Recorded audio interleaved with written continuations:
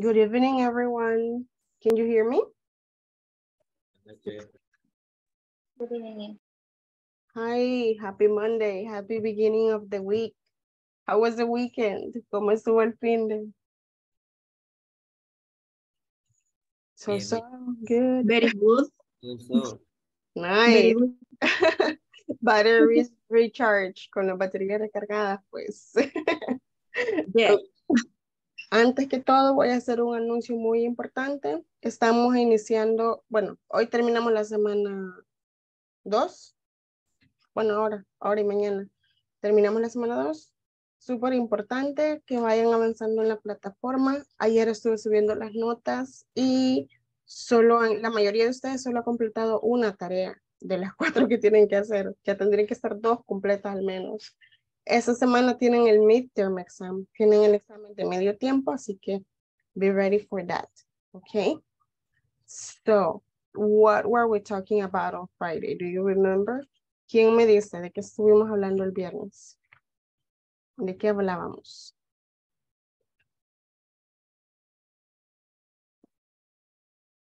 Does anyone remember? Hay muchas chicas, nadie se acuerda. Preguntas de acción. Yes, we were talking about action verbs. And we also started talking about yes or no questions with action verbs, okay? Ya habíamos visto, vuelvo y repito, ya habíamos visto presente simple afirmativo, presente simple negativo, tanto con el verbo to be como con verbos de acción, si se acuerdan. Eso usted ya lo maneja, ¿ok? Ahora bien, el viernes estábamos hablando de las preguntas de sí o no. No información, no queremos hablar de información, solo preguntas de sí o no. Y en los dos escenarios, con el verbo to be o con verbos de acción. Vamos a recapitular, solo para refrescar la memoria, para los que no pudieron repasar el fin de. La pregunta con el verbo to be empieza siempre am, is o are, que es el verbo to be, va a depender del sujeto. Y luego lo demás es complemento, ¿verdad? Ok. ¿Quién me da un ejemplo de una pregunta de sí o no con el verbo to be? Veamos.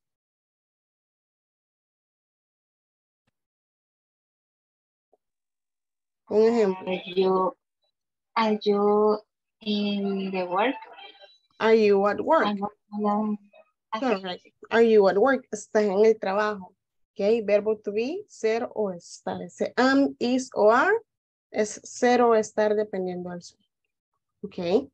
¿Cómo estás en segunda persona? Yo la contesto en primera. Ok, me preguntan, ¿estás tú en el trabajo? Yo voy a decir sí, no voy a decir tú, ¿verdad? Voy a decir yo. Sí, yo estoy en el trabajo. Yes, I am. O no, I am not. ¿Verdad? Son mis únicas dos opciones de respuesta. Ok. Ahora bien, si yo les preguntara, por ejemplo, a alguien más, ¿Is your sister tall? ¿Tu hermana es alta? ¿Tu hermana es alta?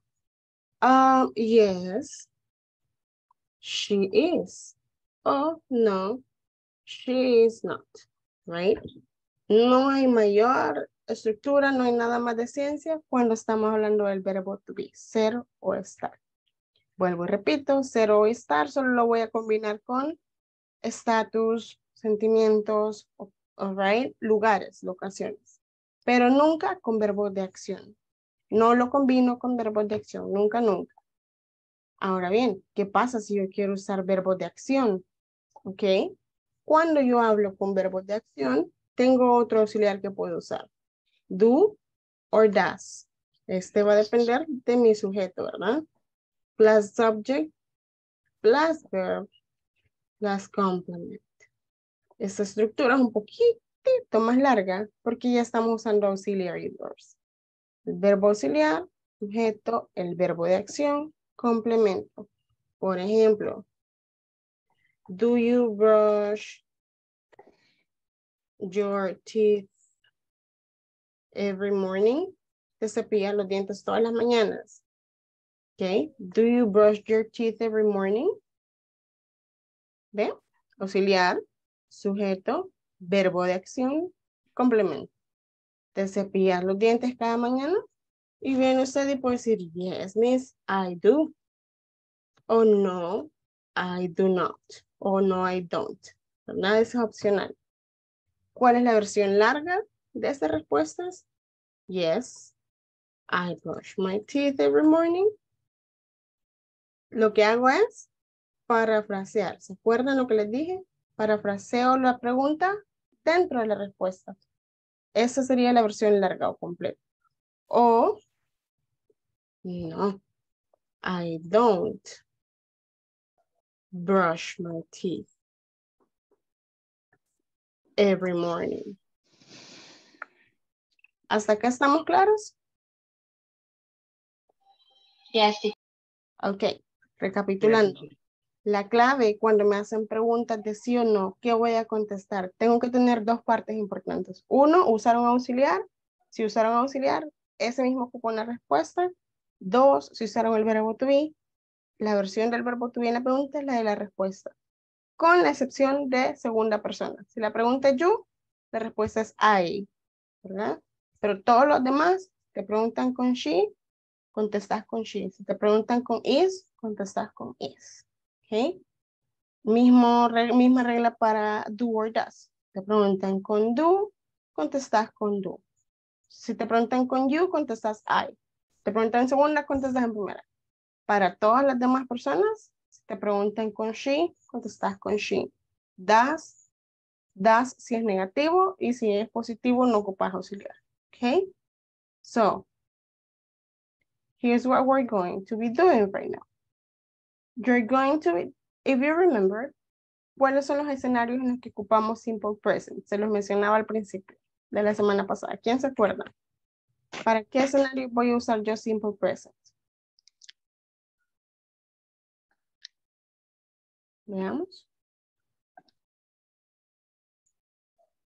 Obviously, for things happening in the present, but also to give opinions. Cuando yo quiero dar una opinión de algo, yo puedo hacerlo en presente simple. I think that the gasoline is very expensive in El Salvador, okay? Dar sus opiniones lo pueden hacer en presente. ¿Para qué otra cosa? Para hacer descripciones. Cuando ustedes quieren describir algo, un lugar o alguien, ustedes lo hacen en presente, okay? For example, I have long hair. I have long hair. I have brown eyes. Tengo ojos cafés. I have brown eyes. And I have white skin. Y tengo piel blanca. I am short. Soy bajita. I am short, right? So you can use simple present also to make descriptions. Yo les puedo describir, for example, my best friend. My best friend is very tall. She is very tall. She has white skin and she has blonde hair. Tiene pelo rubio. She has blonde hair. She is curly. Es colochita. And she is skinny. Y es delgadita. Okay. You can also make descriptions. ¿En qué otro escenario pueden ustedes incorporar simple present? Cuando quieren dar instrucciones. El paso a paso de algo. Cómo se ejecuta algo. Lo hacen en presente simple. Necesitas esto, esto y esto, y de ahí primero haces esto, después haces esto, luego esto, right? You're using it in simple present. ¿En qué otro escenario puedo ocupar yo simple present para hablar? Cuando hablo de rutinas, hábitos, cosas repetitivas, cosas que pasan con frecuencia, right? In that scenario, I can use simple present. Si se fijan, es bien amplia la gama de escenarios donde lo pueden utilizar. Hasta ahorita solo hemos visto affirmative sentences, negative sentences y yes or no questions. Vamos a enfocarnos este día en pulir esa parte y mañana avanzamos con lo demás. Okay? So, right now we're going to go. Voy a quitar esta pantalla. Nadie la está copiando ya. Okay, so we're going to go, thank you. We're going to go to the student manual. And from there,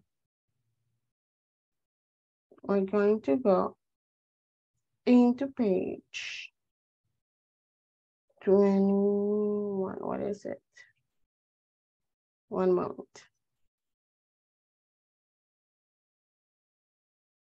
Okay, Bear with me. Solo déjenme cargar esta cosa. Given page 25. Nos manda la página 25.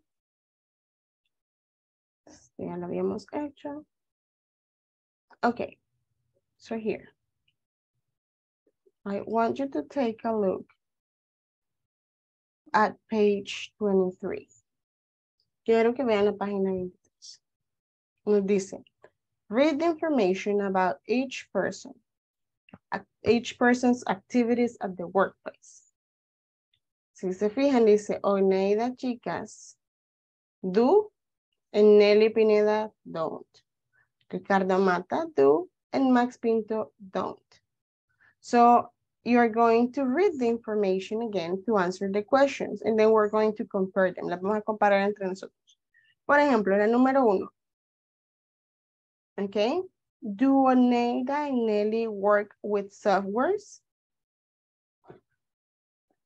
Do Oneida and Nelly work with softwares? ¿Quién la contesta?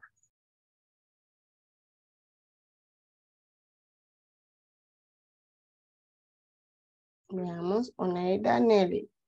Create software. ¿Ustedes qué Yes. opinan? Yes, they do. Exactly. Yes, they do. ¿En qué me baso? Uno, que voy a ocupar el mismo auxiliar, do. Oneida and Nelly es they. Entonces yo digo, yes, they do. O puedo decir la versión larga, ¿verdad? Yes, Oneida and Nelly work with softwares. Y así. Number 2. Do Oneida and Nelly sell antivirus? Do they sell antivirus? No, I don't. No, they don't. No, they don't. Exactly, they don't. Oneida and Nelly is they. No, Okay. they don't. Number 3. Do Ricardo and Max get money from sales? Ricardo and Max, do they get money from sales? No, they don't. Okay, they do not. Number 4. Do Ricardo and Max write reports? Escriben reportes. Do they write reports? Yes, they do. Exactly. Tenemos la lista de do. Yes, they do. They write reports. Number 4. Number 5 en realidad, pero lo dejaron así. Do Ricardo and Max repair computers? El descaro en esta. Todas 4. Do Ricardo and Max repair computers? Veamos. No, they don't. No, they do not. O no, they don't. Cualquiera de las dos está correcta. Number 4. Do Oneida and Nelly install programs? Yes, they do. Exactly. They install them. They don't sell them, but they install them, right? Very good. So, if you take a look, si se fijan acá un poquito, esas preguntas que no son tan sencillitas como, do you eat chocolate? Do you like soda? No son tan sencillitas en el aspecto que les ponen un auxiliar y en plural sin mencionarles que está plural, right? Ustedes lo dedujeron porque ocupa dos sujetos. Ustedes dijeron, they, y el auxiliar era el mismo, right? So in that scenario, we're doing pretty good, okay? Same in here. Esto ya lo habíamos hecho por ahí, ¿verdad? Esto lo vimos el viernes. So just for you to remember.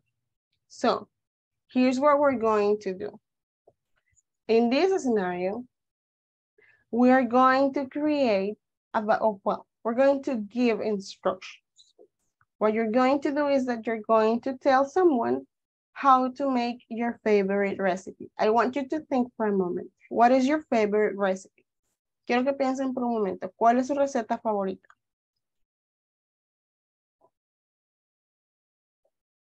¿Cuál es su receta favorita? A ver.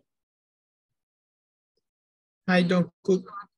Oh my God. Pero tienen que saber preparar algo. Even if you don't cook, aún si no cocinan, ¿verdad? You know how to prepare some things. El chow mein. Okay, that's one. That can be one. Tell me. In my case, my favorite, well, yeah, you know which one? My favorite dish is, what do they call it? Chicken parmesan. Chicken parmesan is my favorite dish. How do I prepare it? Yo se lo voy a narrar. Presten atención porque ustedes tienen que crear algo similar, pero después, ¿ok? In my case, what are the ingredients? La palabra para ese ingrediente es ingredients, okay? So, for chicken parmesan, you need obviously chicken, chicken breast, pechugas, chicken breast. And you're going to need cheese, tomato sauce, and olive oil, right? Salt and pepper. First, you have to clean the chicken. And you have to cook it on a pan. Lo tenés que cocer en una cacerola. You have to cook it on a pan with olive oil for 10 minutes on one side and then flip it, le da vuelta, 10 minutes on the other side. Okay? When the chicken is cooked, you're going to take it out from the pan. Lo vas a sacar. Cuando ya esté cocido, lo sacas de la cacerola. And you're going to put tomato sauce on top. Le vas a poner salsa de tomate encima. Tomato sauce on top. And you're going to add cheese, mozzarella cheese, queso mozzarella encima, right? And then you have to put it in the oven for 20 minutes. Y luego lo metes al horno por 20 minutos. You put it in the oven for 20 minutes. And ready. You can add your chicken parmesan, right? Les di desde los ingredientes y el paso a paso de cómo lo hacen. Y se fijaron, lo hice en presente simple, okay? We're going to be doing something similar, okay? But first, vamos a hacer algo parecido, pero todavía no. Ahorita, quiero que se fijen en estos pasos que están acá. Estos son los pasos para how to make a pizza, all right? Si se fijan, esos pasos are in disorder, están en desorden. What you have to do is to write the correct order of the steps. Tienen que organizarlos desde, obviamente, el título, How to Make a Pizza, y ustedes ponen los siguientes pasos en el orden correcto. Ahí están mezclados, ustedes los van a arreglar, ¿ok? Right now, it's 8:20. I'm going to give you 5 minutes. I'm going to give you until 8:25. Les voy a dar hasta las 8:25. Esto es individual. Como ustedes creen que van en el orden de los pasos, ¿ok? From the beginning to the end, desde el principio hasta el final. Como ustedes creen que es el orden de los pasos.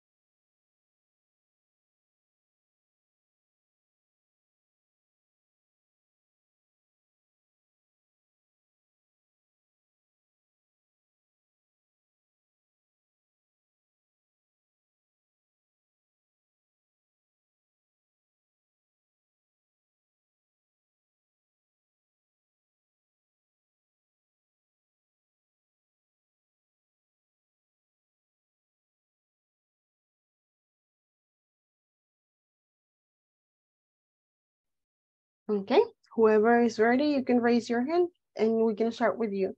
Los que ya terminaron, podemos iniciar con ustedes. Veamos.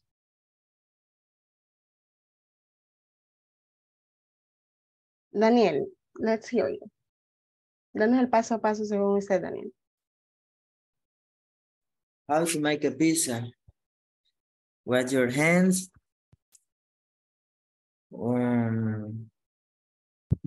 And please wait. Mhm. With your hands. Put your put on your apron. Apron. Apron. Put on your apron. Roll out the dough into a roll shape and make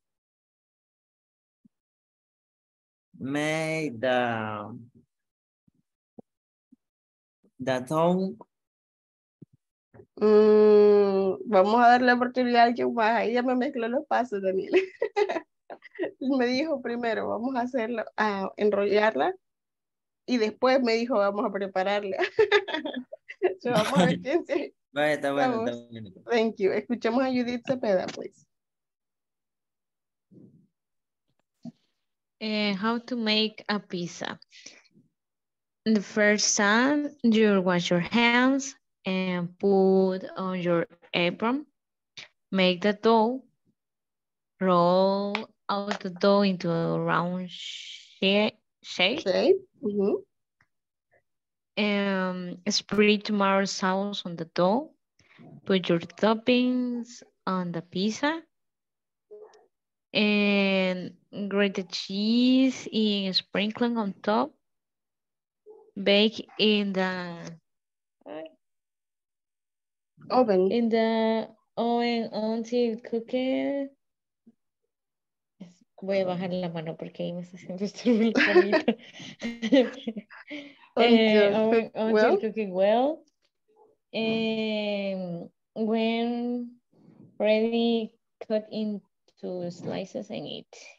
Correct, Judith. That is the correct order. Very good. Thank you. Okay, so you're going to be doing something similar to these guys, right? For this, I'm going to give you 10 minutes. Le voy a dar 10 minutos. En este escenario, ustedes van a dar el paso a paso de su receta favorita, ¿ok? Si no sabe cocinar algo, puede googleelo, pero no lo vaya a copiar exactamente como en Google. Lo que quiero es que usted me dé la receta en simple present, right? Usando su vocabulario, ¿ok? It can be anything. It can be a salad, it can be a sandwich, pupusas, chicken soup, chow mein, anything that you like. Cualquier cosa que usted sepa como, o que ha visto cómo se prepara, y va a empezar desde los ingredientes, you need, okay, for un example, for chicken soup, you need, para sopa de pollo, usted necesita, you need water, vegetables, vegetales, like zucchini, carrot, onion, bell pepper, green pepper, chile verde, etc., right? And obviously you need chicken. Y usted empieza, okay, first wash your hands and then wash the chicken. Cut the chicken in pieces, put it into water for 1 hour, cut the vegetables, add the vegetables, season with salt, etc., right? La idea es que usted me va a dar desde los ingredientes que se necesita hasta el paso a paso, right? Ustedes pueden utilizar conectores. Los conectores se los voy a poner acá en el chat. Ustedes pueden utilizar para iniciar, pueden decir first, obviamente. Luego pueden decir second, third. Pueden decir next, como siguiente paso, next, right? Después de eso, pueden decir after that.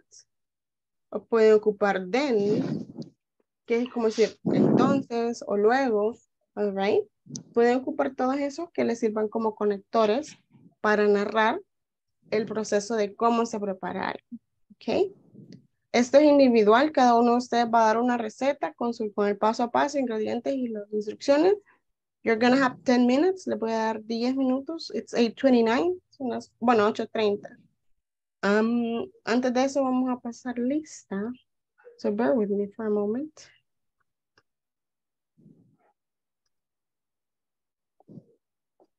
Please be ready. Creería que ya estamos todos los que vamos a estar en esta hora, en esta clase. Tenemos a Carmen Yolanda Campos. Thank you. Present. Thank you. Lunes 14 estamos, ¿ok? Daniel Ernesto Membreño. Present. Thank you. Edwin Mauricio Pineda. Present. Thank you. Eric Mauricio Cruz. Present. Thank you. Evelyn Patricia Ramírez. Here. Thank you. Franklin Eliseo Molina. Jennifer Guadalupe Elías. Present, teacher. Thank you. José Andrés Martínez. José Calixto Díaz. Present, teacher. Thank you. José Roberto Iraeta. Karina Xiomara Vides. Kevin Alexis Torres. Present. Thank you. Noé Gustavo Núñez. Present, teacher. Thank you. Noel Amílcar Arias. Present, teacher. Thank you. Raúl Edgardo Sarceño. Present. Thank you. Ruth Judith Cepeda. Present, teacher. Thank you. Silvia Marina Hernández. Present, teacher. Thank you. Susana Andrea Urbina. Tania Ivette Martínez. Present. Thank you. Vladimir Alejandro García. I'm here. Thank you. All right, so it's 8:31, son las 8:31. A partir de las 8:32 tienen 10 minutos para hacer lo que les acabo de mencionar, la actividad. Como es individual, nos vamos a quedar todos acá en la sesión. If you need help with vocabulary, let me know. Si ustedes necesitan ayuda con cómo se dice esto, cómo se dice aquello, you can ask. Me pueden preguntar que acá voy a estar. All right? Son 10 minutos los que tienen para elaborar su receta a partir de este momento. 8:32.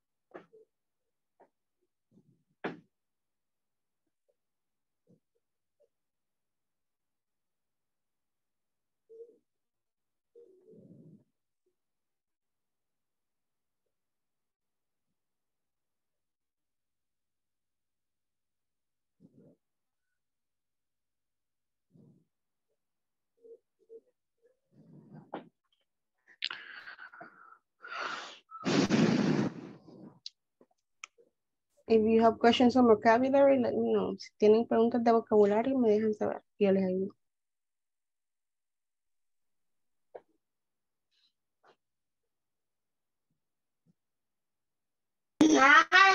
¿Cómo se dice media libra?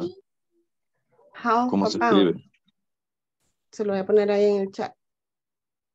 Half a pound. Media libra.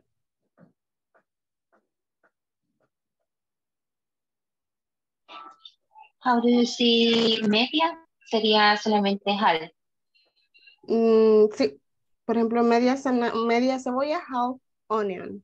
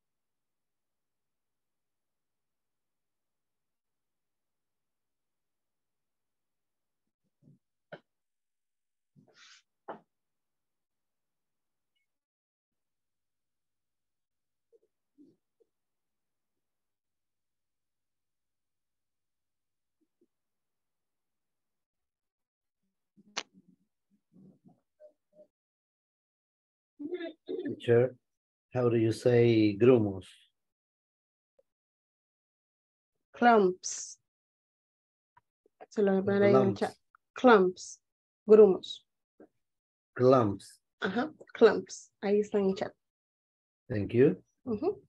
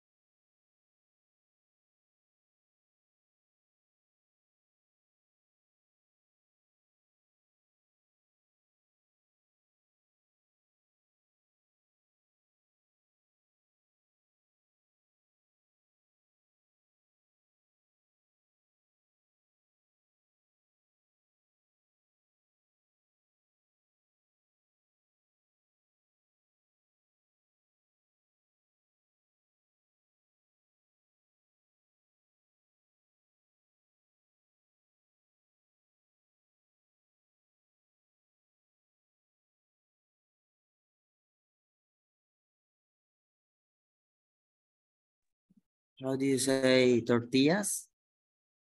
That one doesn't change. Esa no cambia. Se dice igual. Tortillas. Okay, thank you. Ujú.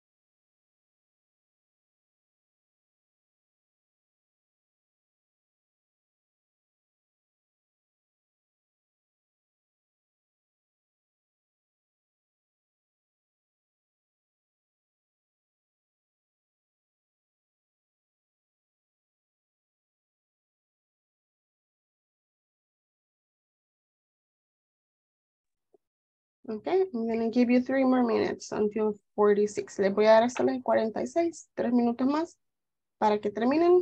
Y los que ya las tengan pueden levantar la mano también, en todo caso. If you already have it, you can raise your hand. Si ya lo tienen listo, podemos iniciar con ustedes. Amilcar, lo escuchamos, por favor.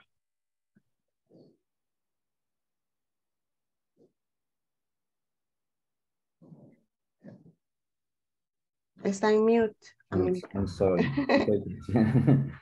I make only rice, okay? And I wash the rice. Then I stir fry for 5 minutes. Then I add seasoning. Mhm. Is it correct? Yes, sesame. Mhm. Seasoning? Mhm. Okay. Then boil for 30 minutes. And after that, it's ready to serve. Okay.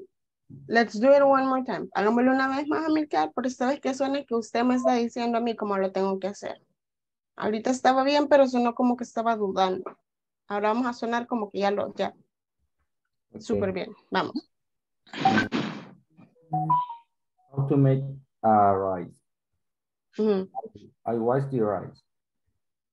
Then I stir fry for 5 minutes. Mhm. Then I add seasoning, and then I boil for 30 minutes. And after that, it is ready to serve. All right. Very good, Amilcar. Sound much better. Mucho mejor ahora. Sonó con más confianza y más fluido. Very good. Thank you. Thank you. Daniel Membreña, please. Okay. How to make tacos. Wash my hands, wash the vegetables, then cut tomatoes, ¿cómo se dice? How do you say? ¿El qué? Tomates, tomatoes. Los dos están bien. Tomato, los dos están bien. Bueno. Tomatoes es británico, tomatoes es americano. Cut tomatoes, Cut. onion. Cortar es cut. Sí, Ujú. sí. Cut tomatoes. No, no onion. cute. Cut. Cute. No. Cut. Ajá, cut. Ajá. Cut tomatoes, onion, chili green, and lemon. All right. I prepare the meat for tacos, and very important, I had a Very tortilla. important. And very important. I had the tortillas at the end. Al final. When ready, I add a lot of chili to eat and to drink a soda with ice. Very good, Daniel. Good step by step and ingredients. Very good job. Thank you. Vamos con, ¿dónde están los demás? Quiero ver sus recetas. Raise your hands. Levanten esas manos, por favor. We want to hear your recipes. Todos tienen que dar sus recetas. Así que vamos a poner las manillas para ir participando. Eric, lo escuchamos, por favor. Okay. What to cook chicken with onion. Ingredients. Chicken, onion. ¿Cómo se produce tomate? Tomato o tomato. Las dos están correctas. Tomato. Ok, tomato.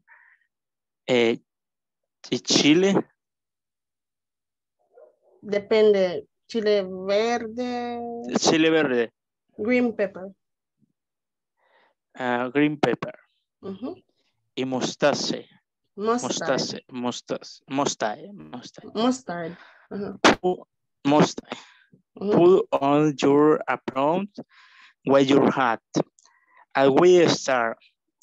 We take the chicken and cover it with the mustard and balanced sauces as toasted. We put in casserole. Let's cook the wheat, include the ingredients: onion, tomato, y chili green pepper. Green pepper. I cooked for 10 minutos. Minutes? Minutes. That is real. Very good. Estuvo. Very good. Pollo encebollado. Very good, Eric. Good recipe. Yes, you gave the step by step. So very good job. Thank you. Simple to the point. Simple, pero al punto con la receta. Very good job. Thank you, Eric. Vamos con Carmen Yolanda, por favor. Okay.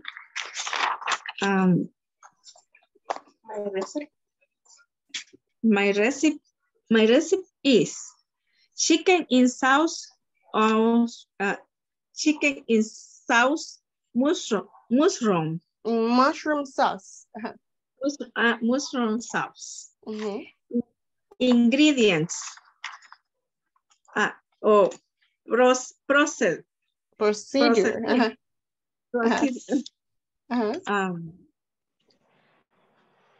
Put on your apron. Wash your hands. Cook the chicken. Place the chicken in a cooking pot.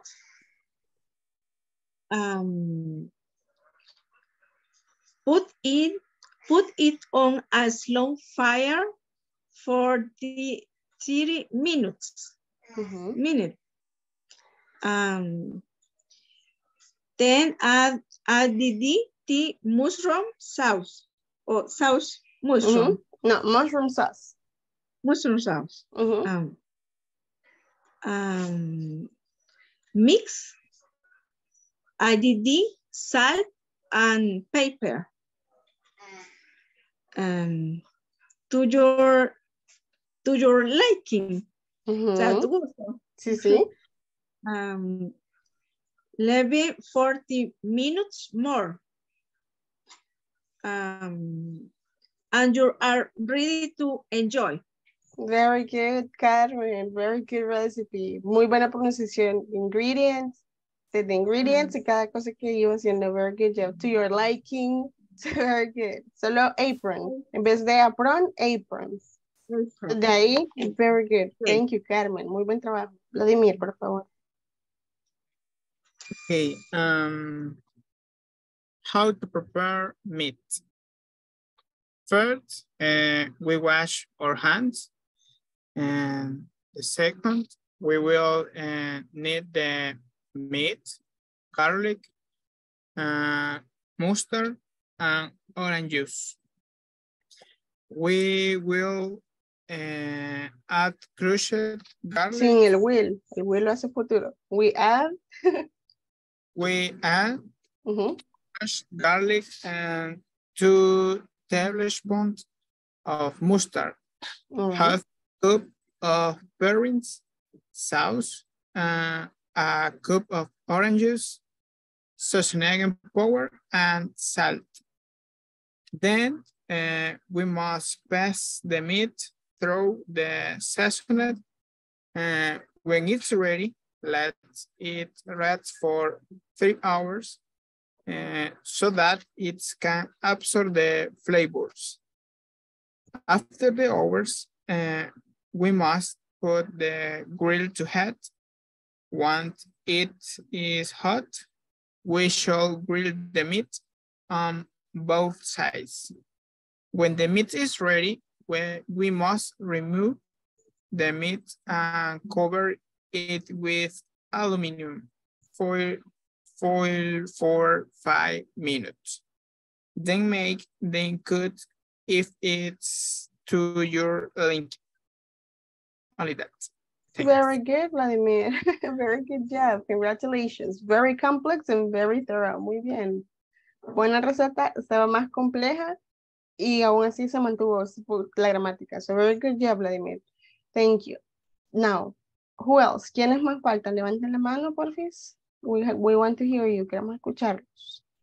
Ahora es cuando practicamos. Vamos a escuchar a Noé Gustavo, por favor, y luego a Edu. Hola, teacher. ¿Ahí? Yo una sopa, pero a ver cómo me queda. Tal vez le gusta. Veamos, vamos a verlo. Creo que no. Bueno, chicken soup. Put on your apron. Wash your hands. Ingredients: water, onion, tomato, potato, and chicken. Put water in a container. We cut the ingredients. Add the ingredients to the container. We add the chicken. Cut overload it. Hasta ahí, teacher. Very good, muy buen trabajo, Noé. Yes, good job. Very Mencionó los good. ingredientes, el paso a paso. Sí, yes. Solo para delantal es apron. En vez de apron, apron. Okay. De ahí, very good job, Noé. Thank you for sharing. Gracias por el esfuerzo. Edwin Pineda, vamos con usted. Okay. How to make banana pancakes. You need flour for pancakes, butter, milk, eggs, and bananas. First, pour the flour into a bowl and add the milk. Then mix it until there are no clumps. Next, add 2 eggs and mix it again. In a pan, melt half bar of butter and add it to the mixer. In another bowl, mash a banana and then add to the mixture, then mix it again. When the mix is complete, pour a small amount into a hot pan for 1 or 2 minutes and turn around for 1 or 2 more minutes. Remove from pan and enjoy it. You can accompany with maple honey. Very good job. Sounds really delicious, Edwin. Good recipe. Thank you. Vamos con Silvia Marina Hernández, por favor.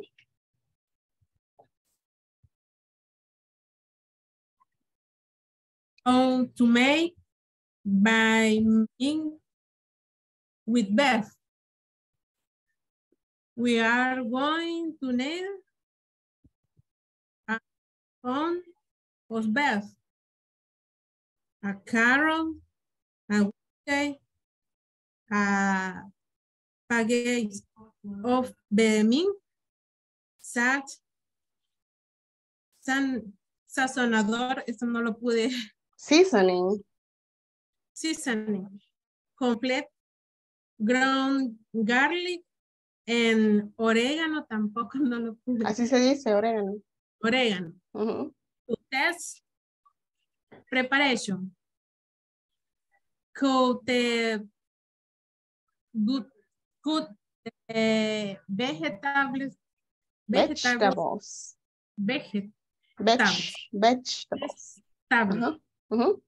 And cook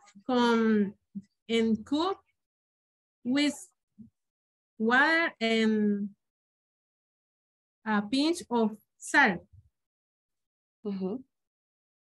Then we got the meat into fajitas and cook seasoning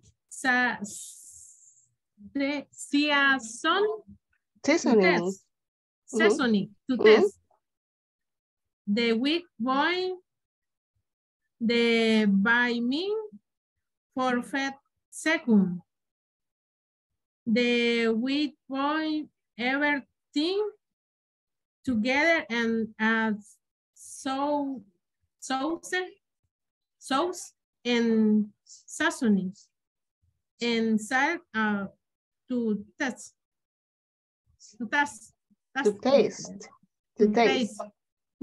Everything is mixed. Let's cook for 5 minutes with soup. Stopping. Without stopping. Stopping. To move it until everything is well mixed. Okay. Very good, Silvia. Era una receta larga, pero la logró de entregar. So very good job. Thank you for the effort. Very good. Gracias. Thank you. Vamos con Patricia Ramírez. Ok. Mi receta es macaroni and cream. Okay, good.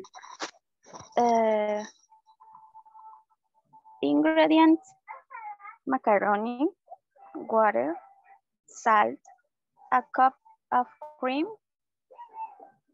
cilantro, ¿cómo se dice? Coriander o cilantro, tal cual. A todos están bien. Ok. Pues, coriander. La preparation. We put a pot with water and salt. We let it boil for 10 minutes. We add the macaroni until they are soft for 54 minutes. No, 54, so 12 minutes. Then we let it grind. Place the margarine in a saucepan, add the macaroni, cream, add coriander, and leave over low heat for 5 minutes. Very good, Patricia. That's a very delicious recipe. Good job. Thank you for sharing. Mac and cheese. In El Salvador, we call it mac and cream. Very good, Patricia. Thank you. Ok, estamos pendientes con Ivette Martínez. Ya me dio su receta. Nada. Ok. La escuchamos, Ivette. Vaya, sería sándwich grated egg. No sé si lo dije bien. Yes, sandwich grated eggs. Free bacon with... Ay, los ingredientes serían. Ajá, ingredients. for a list of shopping vehicle. Ay, eso sí se me fue. Un cuarto, ¿cómo se dice? A quarter. A quarter onion. Finally shopping. Half a cup of broccoli. Okay. Disinfected a tray.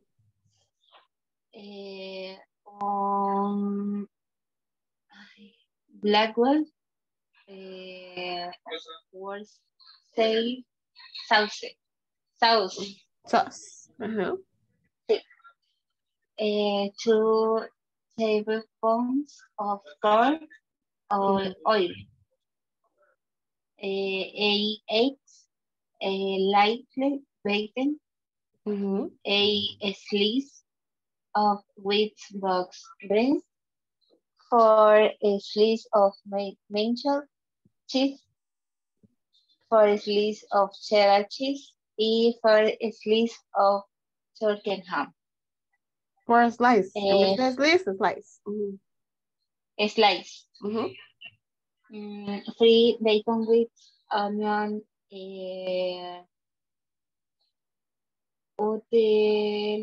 Lightly golden and broccoli. Okay. Where's this shade? Sauce. Yeah. Add cook for 2 minutes. Let oil is lightly hot to heat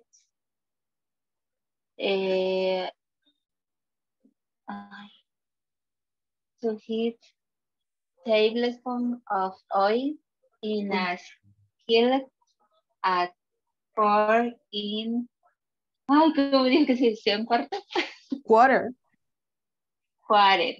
Of the egg. Mixer place the 2 slices of bread next to each other.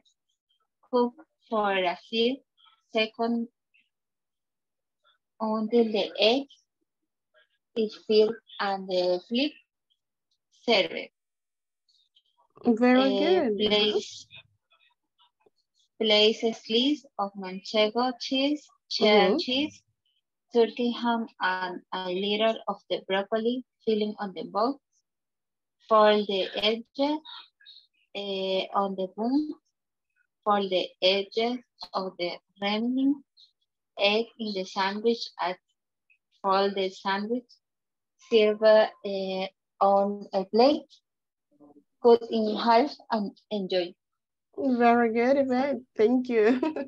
Good recipe. Very long one, but you delivered. Pero le logró mencionar todo. Very good. Thank you, Yvette. Y vamos con Kevin Torres, por favor. How to make breaded chicken. Okay. You need chicken, either wings or legs, water, garlic, seasoning, butter, and oil. Steps you need to follow. Wash your hands. Boil the chicken together with 2 cloves of garlic. Let boil for 30 minutes. In a container, mix the butter with the seasoning. Put in a pan to heat oil. When the chicken is ready, pass it stir. Put it to fry. When the chicken is fried, put on a plate. Accompany it with rice and salad and ready to eat. Very good, Kevin. Thank you for sharing your recipe. And we're going to hear Yvette Martínez. Yvette, vi que levantó la mano de nuevo. No sé si era para preguntas. No, lo siento. Okay, no Fue worries. error, perdón. Okay, not a problem. Thank you. Okay, thank you, Kevin. Good job also with your recipe. So here's what you're going to do right now. Esto es lo que van a hacer a continuación. Van a entrar a las salas You're going to go to the meeting rooms, to the breakout rooms. You're going to work in groups. Como ya manejamos también la estructura de afirmativo, negativo, y ahora ya manejamos también preguntas de sí o no con sus respuestas, van a hacer una conversación en la... Dígame, Susana. Yo también hice mi receta, tío. Ajá, se estaba escapando, muchachita. No, Díganos, la escuchamos. no, es que Susana. me conecté un poco tarde porque he tenido un niño un poco malo. Ah, ok, bye, comprendemos. Pero ahorita que me conecté, sí, estaba viendo de lo que estaban hablando y hice la mía. Perfecto, la escuchamos, Susana, cuéntenos. Va. My recipe. Spaghetti recipe. Ingredients. 1 kilogram of tomatoes, 1 pound ground beef, 2 onions, 1 grated chili, 1 kilogram of Parmesan cheese, sal, pepper, and 1,500 gramos, no sé cómo era, se me olvidó. Gramos of pasta. Process. Wash, chop the tomatoes, onion, and ground chili. Add the chopping to the blender. Apply salt and pepper to taste. To taste. To taste. Blend the ingredients until a sauce is smooth. Sauce the ground beef in a pan. Add the blended sauce. Cook overload fat for 10 or 20 minutes. Boil water in a pot and add salt. Wait 10 to 20 minutes. Try the spaghetti if al dente. Truth of the bait. Strain the pans. Serve in the plate. Decorate with Parmesan cheese. Very good, Susana. That's a delicious recipe. Very good job. Thank you. Muy buena receta la que nos compartió Susana. Thank you. Okay. Here's what we're going to do. Les voy a crear las salas ahorita. Van a trabajar en grupos. Y este es el escenario que tienen que crear ustedes. Van a preparar están en una reunión. Ustedes están en una reunión. You're going to be in a meeting. Pues van a estar en una reunión de trabajo, ¿ok? O de negocios, como quieran. Uno de ustedes es el organizador y le está diciendo a los demás, vos vas a hacer, vos no vas en presente. Vos haces esto, vos encárgate de esto, vos encárgate de esto y así. Cada una de las personas a las que se les asigne tiene que hacerles preguntas de sí o no. Do you need me to do this? Do I have to do this? Okay.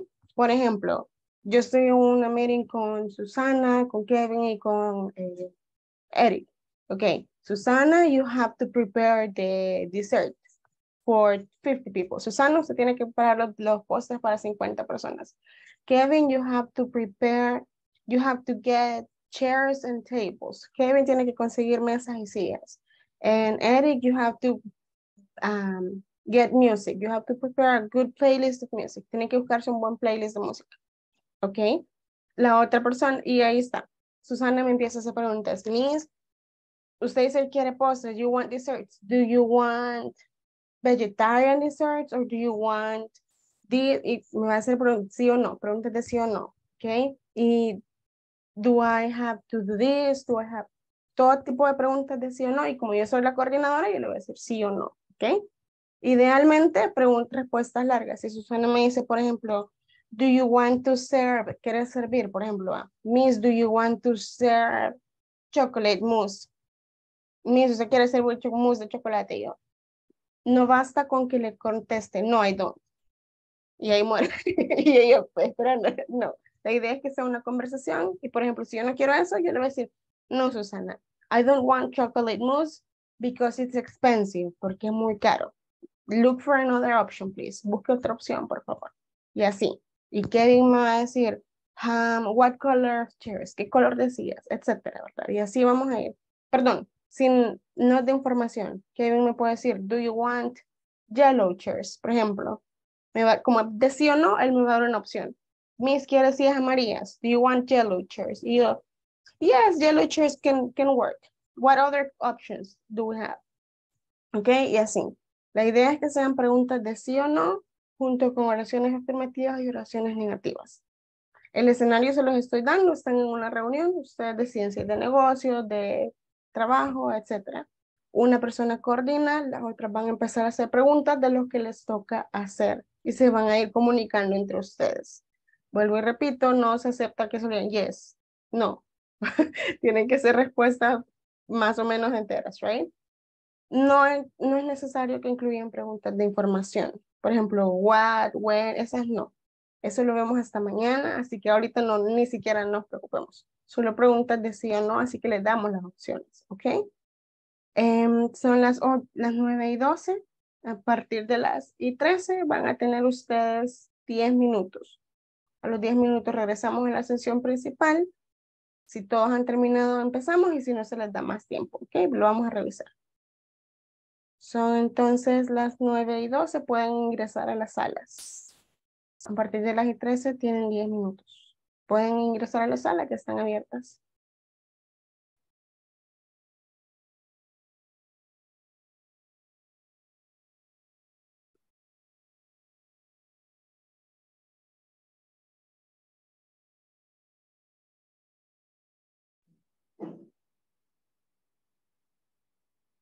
Teacher, no me sale la sala. Usted está en la 1, Eric.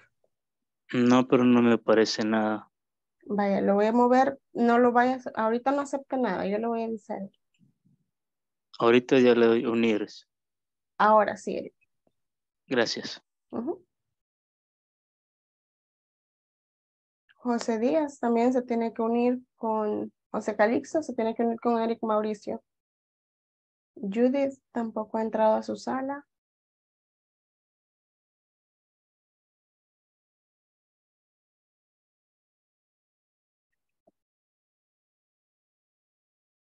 Judith está por ahí, tiene que entrar a la sala 3. José Calixto.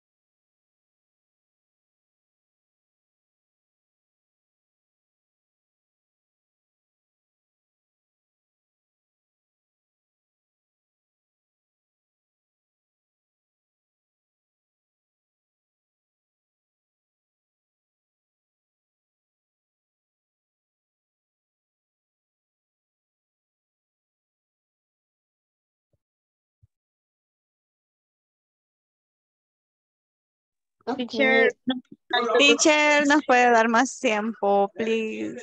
Teacher, Yes. más tiempo. Vaya, yes, pero me tienen que dejar mi primero. Tengo que preguntarles, ¿todos están en la misma página? ¿Todos ocupan más tiempo? Sí. Yeah. Please. Yes. Sí, All sí, right. sí. Voy a abrirles las salas de nuevo ahorita Please. y van a tener hasta las y 30. Tienen 6 minutos. Pueden Bye. entrar ahorita de regreso. Ok.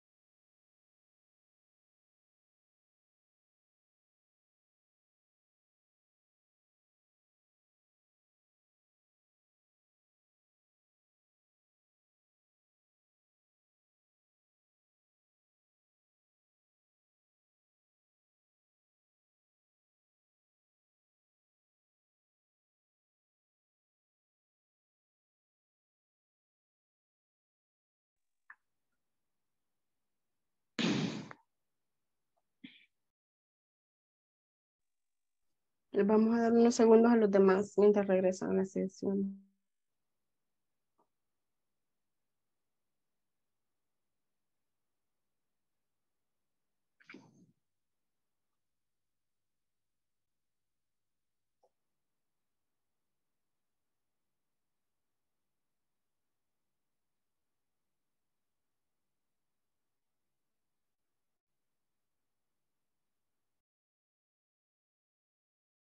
Están ahí. Okay, everybody should be back by now. Ya todos tienen que estar de regreso a la sesión, ya se cerraron las salas, así que vamos a iniciar. Escuchamos el room number 1 with Eric, José Díaz, bueno, José no estuvo. Eric, Mauricio y Noé Gustavo. Inician, por favor. Okay, teacher. Okay, teacher. Good morning, Mr. Eric. Good morning, Gustavo. How can I help? I have a client interest in a red car. It is fine, Gustavo. But without I have the color. What color do we have available, Mr. Eric? The available color then with have it are blue, white, and black. Okay, I will offer the customer the available color. Okay, Gustavo. I question I am at your service. Okay, thank you. All right, good job. Solo que me incluyeron una pregunta de información. What color do we have available? Y esa no podía ir. Tenía que usted dar la opción, por ejemplo, do we have another color available? Solo podía ser preguntas de sí o no, ¿verdad? Okay. Y él hubiera dicho, yes, we have another color. We have blue or we have red, etc. Right? Solo como para futura referencia, porque todavía no estamos manejando información, pero estuvo bastante bien desarrollado. So very good. Fue bien fluida la conversación. Solo acuérdense la pronunciación de disponible, se dice available. Se escribe súper larga y no suena para nada como se ve, pero esa es la pronunciación. Available. Okay. Other than that, muy buen trabajo, room number 1. Thank you.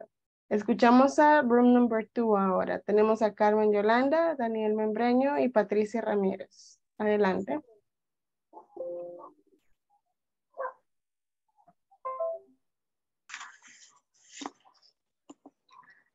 Hi, Patricia and Daniel. Hi. Hello. I can help me in the party 15-year-old. Yes, I can help you. Patricia, I can help me with the table and decoration. Yes, I can help with decoration. The table. Okay. I like more butterfly in the mess in the table.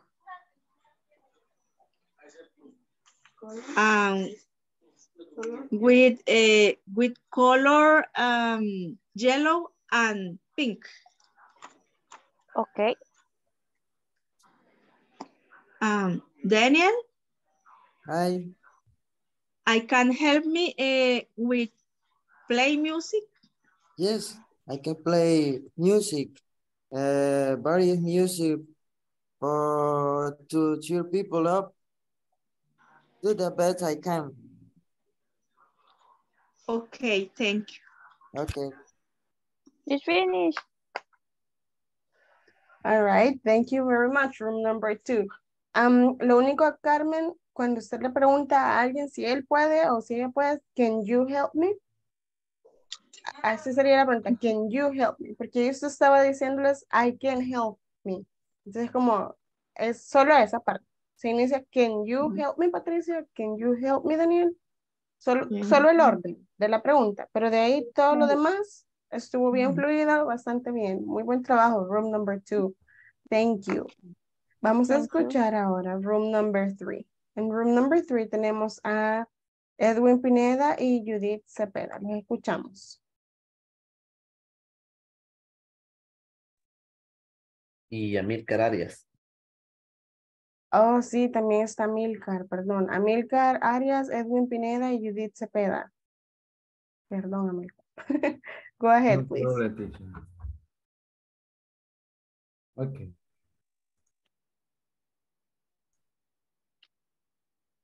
We start. Judy. Okay. Hi guys, it's necessary to make a party for the teacher. What do you think so? That's great. I can bring some things we need for the party. Me too. Okay, I think buy us some drinks and snacks.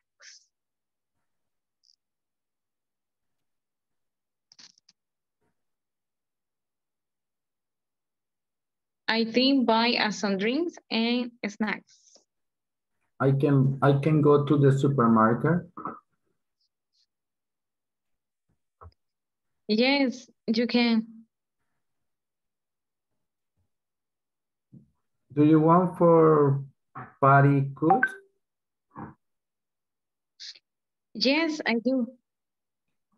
And are you okay? That's invite everyone the classroom.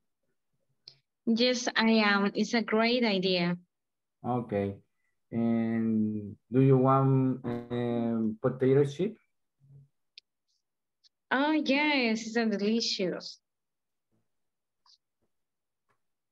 Judith, do you agree that I buy balloons? Yes, I do.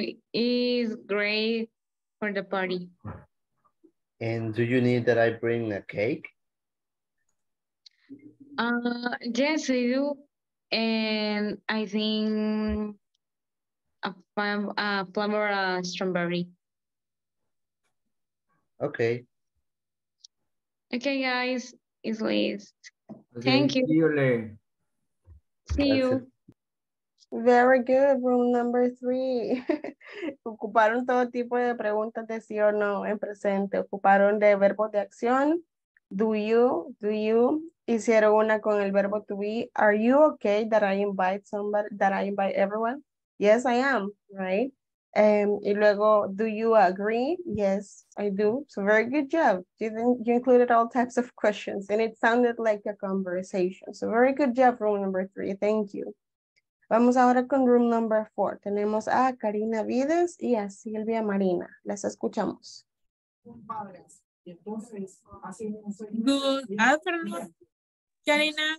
Notific you that is physical inventory taking is planning we need to orgasm. Is silence.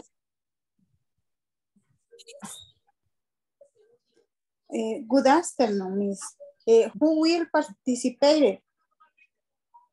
The silence department will carry the physical com. The administration department will provide system existence. Okay.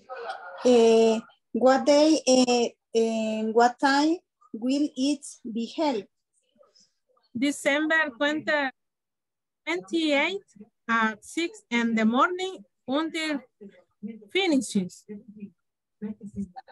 Okay, Miss, in agreement. Thank you. Well, we are good afternoon. Finish, teacher. All right. It was a business type of conversation, so that's really good, ladies. Fue conversación de trabajo, una reunión laboral. Estuvo bien fluida realmente, así que puntos importantes, hicieron las preguntas de sí o no y no hicieron respuestas cortas, sino respuestas completas. Así que estamos bastante bien. Thank you so much. Room number 4, muy buen trabajo. Gracias, teacher. Also, thank you. Vamos con room number 5. Escuchamos a Kevin Torres y a Raúl Vides. Y a mí, teacher.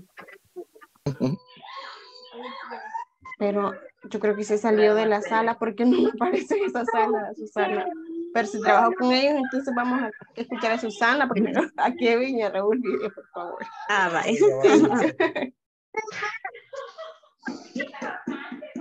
Good afternoon, everyone. We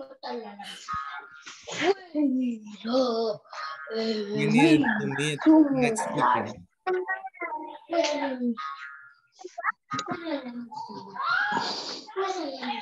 Okay, Kevin. Empezar, Kevin. Okay, Kevin. What do you need?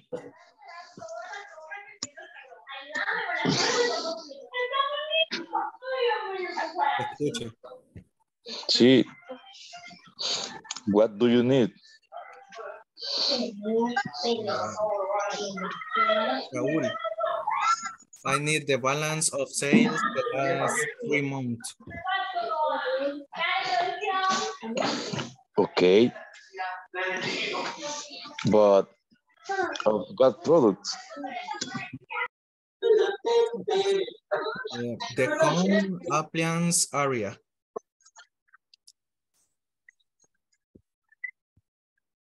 And Andrea, I need the inventory of the products in stock.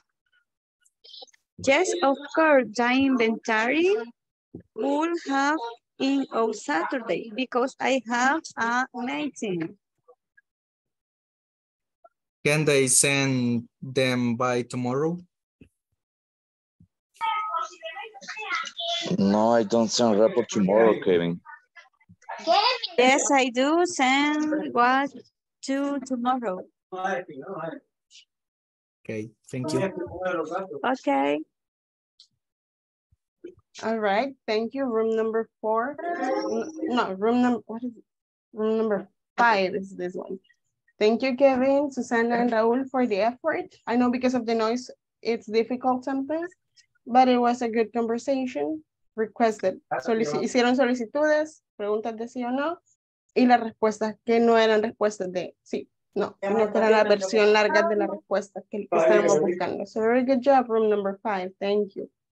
And last but not least, escuchamos ahora room number 6. Tenemos a Ivette Martínez y Vladimir García, por favor. Los escuchamos. Quieren una pacha, te está diciendo. Hello, Yvette. I want to tell you that this day we will have an event in our hotel, and I need all of you to do our homework. Okay, are the tables ready? Yeah, it's ready. Okay, are the chairs ready? That is ready too. Okay, is the food ready? No, the food is not ready. Why? The salad good. Okay, hurry up. Is the cake ready? Yes, it's ready. Are the drinks ready? The drinks are not ready. They bring 10 and 8 a.m. Forgot for serving the space bar, the bar space, but we can fix it right now. Oh my God, hurry up. Thanks. Very good. It was a supervision type of call, supervision type of call, right? So very good job, Ivette and Vladimir. Very fluent. Also, you use the correct type of questions and the type of answers. Lo único, Ivette, hay que tener cuidado cuando nos preguntan en plural, contestamos en plural. Por ejemplo, cuando Vladimir le preguntó, are the chairs ready? Usted le dijo, it's ready. Sería, yes, they are ready, en plural. Cuando Vladimir le preguntó, pero los demás, por ejemplo, cuando Vladimir le preguntó, it's the food ready? Usted le dijo, yes, it is. Ahí estaba perfecto porque la pregunta era en singular y usted le contestó en singular. Solo es como de ponerle un poquito de atención realmente, pero de ahí estuvo bastante bien. Así que lo felicito, room number 6. Thank you. All right, so moving forward, we're gonna check an exercise. Give me one moment.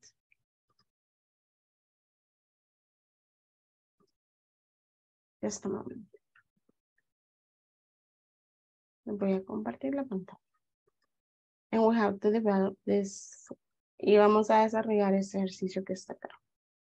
Okay.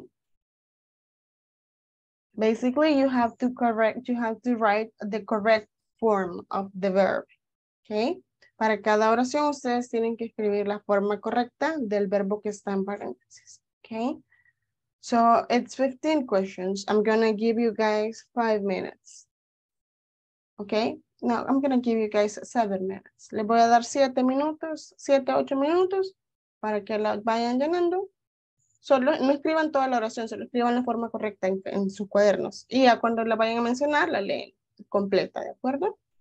So I'm gonna give you 8 minutes. Les voy a dar 8 minutos a partir de ahorita. Son las 48.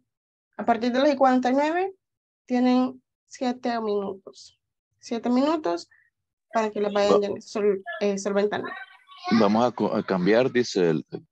Van a escribir el verbo, van a usar el verbo que está en paréntesis, lo tienen que escribir de la forma correcta para formar la oración.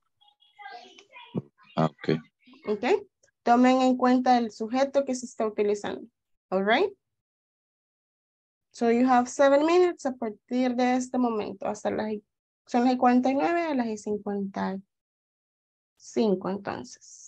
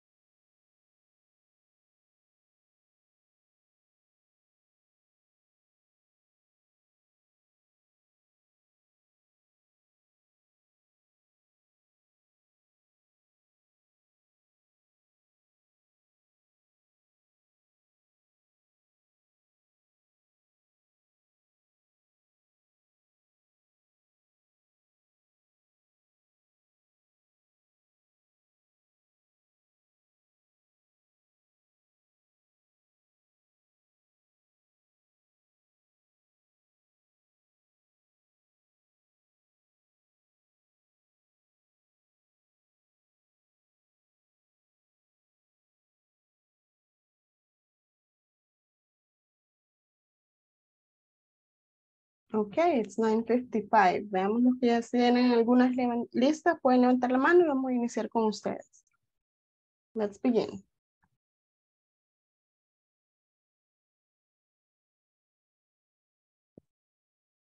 Escuchamos a Raúl Vides con la 1 y la 2, por favor. London is in England. Correct. The summer is hot. Perfect, Raúl. Very good. Edwin, please. Number 3 and number 4. Number 3, she drives very well. Correct. 4, they open the store at 8. Very good. Si se fijaron, Edwin dijo, she drives, third person, right? Very good job. Y acá, Raúl utilizó la forma correcta. El verbo to be is third person. London is in England. So very good. Okay. We need more volunteers. Ocupamos más voluntarios. ¿Dónde están las manitas? Veamos. Volunteers, 4, 5, 6, 7, 8. La número 4, ¿cómo era? They open the store. Open. Ajá, Así open. como está ahí. Así como está, yes. Porque es en plural, yes. Okay, word hands, volunteers. Patricia, let's hear number 5 and number 6, please. Linda is a very pretty girl. Correct. Third person, she is. Linda is. Very good, Patricia. Number 6. I am have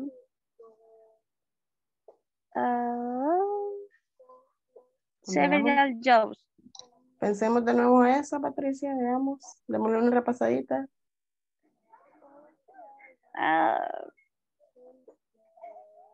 Hay una regla que les pasé diciendo toda la semana pasada, que no se puede mezclar. No me acuerdo. el I am no tiene nada que hacer ahí, Patricia, porque el verbo have, el verbo tener. Entonces, ¿cómo sería? I have several jobs. Correct. I have several jobs. Very good, Patricia. Yes. All right. We need another volunteer for 7 and 8. Vladimir, please. Water boils at 100 degrees. Water freezes at 0 degrees. Freezes. Yes. Freezes. Water, yeah, porque freeze es en la forma normal. Así que en tercera persona sería freezes. Very good. Si se fijaron, las dos estaban en tercera persona, it, y Vladimir las puso con la S, por esa razón. Boils, freezes. Very good, Vladimir. Thank you. Susana, Andrea, please let me hear number 9 and number 10, please. My sister speak English. Y la 10. She have a big apartment. Ok, recapitulemos. La 9 de nuevo, Susana. My sister speak. ¿Qué le falta? Es tercera persona she. ¿Qué le agrego al verbo? Are. No. Solo una letra le va a agregar al final. Speaks. Tercera persona le agregó S. Ajá. Tercera persona he, she, it. Al verbo le agregó S. En afirmativo. My sister speaks English. Y la versión de tercera persona para have es el verbo has. He has. She has. It has. Entonces en la 10 sería he has a big apartment. A big apartment. Okay, teacher. Correct. Number 11 and number 12. We need a volunteer, please. We need a volunteer for 11 and 12. Ocupamos un voluntario para la 11 y la 12. Let's see. ¿Quién más ya terminó? Do we have another one? Let's see. Amilcar, can you help me with 11 with number 10 and 11, please? No, 11 and 12. 11 and 12. and 12. Okay. A triangle. Okay. And again, teacher. Triangle. A triangle had 3 corners. ¿Cuál les dije que era la tercera persona de have?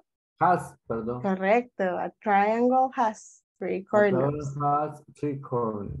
Correct. And number 12, Amilcar? My birthday is in June. Perfect. Very good job. Ok, vamos a quedarnos hasta acá entonces. Les voy a pasar la lista. Please be ready. Vamos con lunes 14, Carmen Yolanda Campos. Present. Thank you. Daniel Ernesto Membreño. Edwin Mauricio Pineda. Present. Thank you. Eric Mauricio Cruz. Present. Thank you. Evelyn Patricia Ramírez. Here. Thank you. Franklin Eliseo Molina. Jennifer Guadalupe Elías. José Andrés Martínez. José Calixto Díaz. Present, teacher. Thank you. ¿Quién fue la última persona en quedarse el viernes? ¿Quién se quedó el día viernes? Creo que fue Franklin. No, creo que fue Jennifer. Sí, fue Jennifer. Sí, entonces ahora le tocaría a José Andrés, que no vino.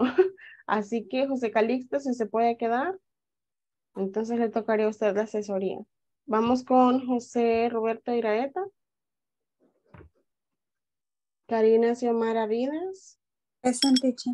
Thank you. Kevin Alexis Torres. Present. Thank you. Noé Gustavo Núñez. Present, teacher. Good Thank night. you. Good night. Noela Milcar Arias. Present, teacher. Good night. Thank Bye. you. Good night. Raúl Edgardo Cerceño. Present. Thank you, Raúl. Ruth Judith Cepeda. Present, teacher. Thank you. Silvia Marina Hernández.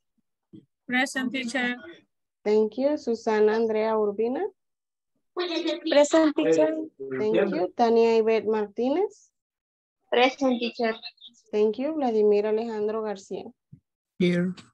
All right. That's gonna be it for tonight, everyone. I'll see you tomorrow. Les veo el día de mañana. Descansen. You. Bye. See you. See you. Take care. Good night. See you, teacher. Bye. Take care.